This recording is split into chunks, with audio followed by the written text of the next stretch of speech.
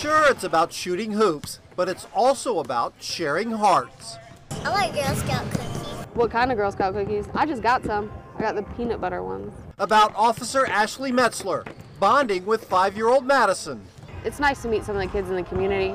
So when you get out and, you're out on a call or you need to speak to them, they're actually quite helpful. It wasn't all touchy-feely. It was tough and physical when the teenagers showed up. Cops on the Court started 2 years ago in an effort to get cops out of the uniform and meet kids where they are. Tonight, they all met at the Bon Secours Wellness Arena.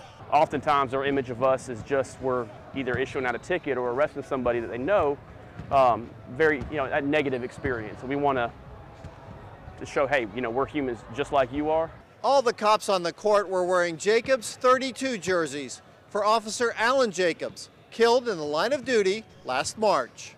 Jacobs was a rock in the program, always available for a pickup game. An elementary school age child who was a regular at Cops on the Court, who actually told his teacher, I'm really going to miss Officer Jacobs.